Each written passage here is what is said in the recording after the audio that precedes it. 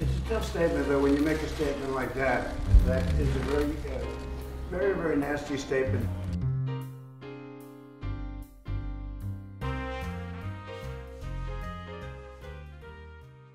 It's a tough statement, though, when you make a statement like that. That is a very, very nasty statement to essentially 28, including them, 28 countries.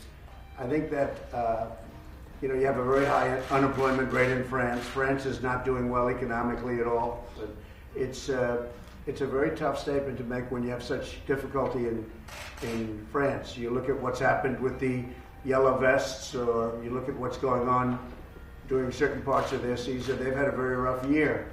And you just can't go around making statements like that about NATO. It's very disrespectful.